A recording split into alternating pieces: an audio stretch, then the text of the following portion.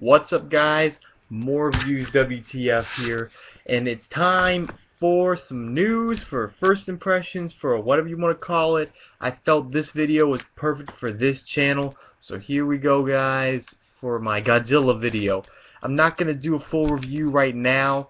If I feel like it, and I already did a review for it, but I kind of got ruined due to technical difficulties. Not just that, I wasn't really too happy with how it turned out in the end. So I'm going to try to redo that if I feel like it. Right now, there's another subject I want to talk about. Now, first of all, when I went to see this Godzilla movie, I was fucking hyped. The world was fucking hyped to see Godzilla, and so you can bet your ass I was just freaking ready for the monster to be released on screen with his full CG glory and all that. And you do see some of that. But for anybody who's seen the movie now, you know that's not what the movie's all about, for the most part. And it does questionable things, but I can assure you this movie's 100% better than the 1998 Godzilla movie, and it actually qualifies as a Godzilla movie. So for those of you who were pissed about the 98 version, I think this version will make you go, this makes up for it. This is a legit Godzilla movie.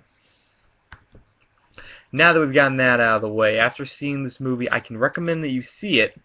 So there's your review quickie right there. I'll review it. I will. But anyway, my video right now is about what is going to happen to Godzilla now. Now that he's back in action, now that the King of Monsters has returned, what is his future? That's what I want to know, and that's actually what I want to talk about. Because this movie, not only was it successful, not only did some people say, yeah, this movie's just amazing, but also some people crapped on it, but you know what? Movies get mixed reviews like Man of Steel. That movie split the world in two. Anyway, this movie made a lot of money. Insane amount. And not only that, it's already been confirmed that Warner Brothers is going to do a sequel. And I am happy.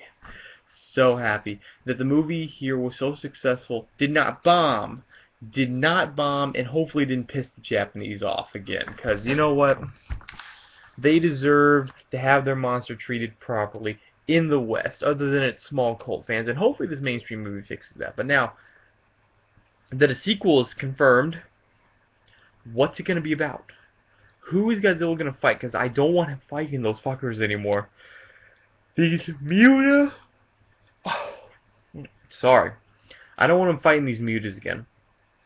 Well, mutas, they were fine for this movie, for some new monsters. They look just like all the other monsters American movies produce. Cloverfield, Super 8, shit like that, they all look the same, a lot of it. And the things that were similar and that weren't the same were ripped off from other Godzilla movies. Like I think some of the sound effects came from like Anguirus or Rodan or Ghidorah, or is it Ghidorah? Either one. I think some of the sound effects came from those, so they were, I guess you could call it paying homage, but not really. So I'm curious, who's the next monster? Who's he going to fight? He's going to fight Rodan, like everybody thought he was in this one. He's going to fight Anguirus. He's going to fight Biollante. He's going to fight King Caesar. Who is he going to fight? And is Minya going to show up? Like Godzilla's little baby? Because that could be an interesting thing, having this more realistic turn on it. Having Godzilla's son in the mix. No, don't do that. You'll fuck it up. Anyway, my logical next step for the movie series, I think, should be Mechagodzilla. That's right. Mechagodzilla should show up in the sequel, go one-on-one with Godzilla, and duke it out. And do not do what you did in this movie with the fight scenes. While I enjoyed this movie, I'm going to spoil one thing right here. They cock-teased the hell out of the fights. The fights look like they're about to happen. They cut them out, and they show them in the background of TVs while people are watching. And only into the last 15 minutes of the movie, 15-20 minutes, you see some fighting in action for real. And it looks epic. It has one of the most badass Godzilla moments you've ever seen. The next one, I want there to be actual fighting. You just hold off Godzilla. You've held him back long enough for this movie. Throw him out. Give him a few fights. Give him 2, big fights, give him 3 big fights with the monster, have him meet and then run away, then have them fight and lose, and Godzilla comes back and he wins in the 3rd round. And how I think this should go is, yeah, it's going to be my impressions and what I think the sequel should be.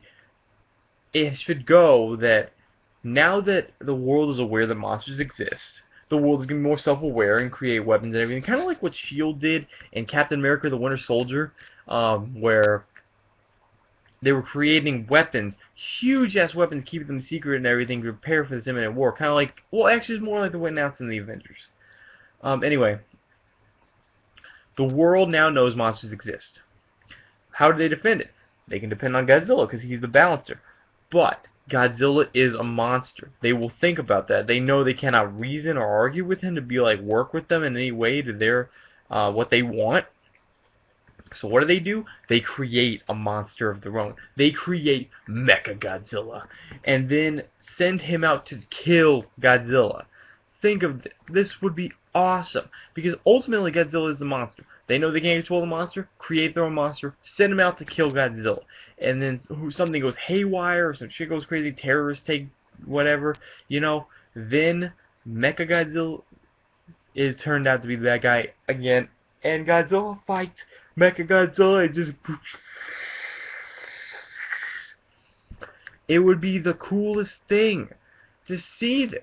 And in my mind, it's the best thing the Americans could do with the sequel. And then, I'm not saying do this in the sequel, but do this in the movie after. Put more sci-fi emphasis. Because Godzilla's world, it may be grounded in reality now, but his world has always been associated with alien, sci-fi, underground people. It's been associated with all this other stuff. Where was Mothra, too? Mothra should appear, too, just like as maybe a cameo in the end, or like, do that at the end of the credits. Just wait till the end of the credits, and they'd be like, Mothra's born, to take out Godzilla. Or something like that. That would be so cool, because Godzilla vs. Mothra is considered one of the best Godzilla movies, okay, out of all of them. So if you don't do Mechagodzilla, do Mothra. Because now with today's technology, there is no excuse for not having awesome fight scenes and a good story. Unless you don't take it serious. And it looks like they've taken a really serious turn, so I'm asking for this. Do it. So what do you guys think of Godzilla? I'm sorry, I'm holding my laptop. So anyway, what do you guys think of Godzilla? Did you like the movie? What do you think the next logical step for the series should be? Please comment below, let me know, and I'll see you guys on the next First Impressions movie review, anime review. I'll see you next time.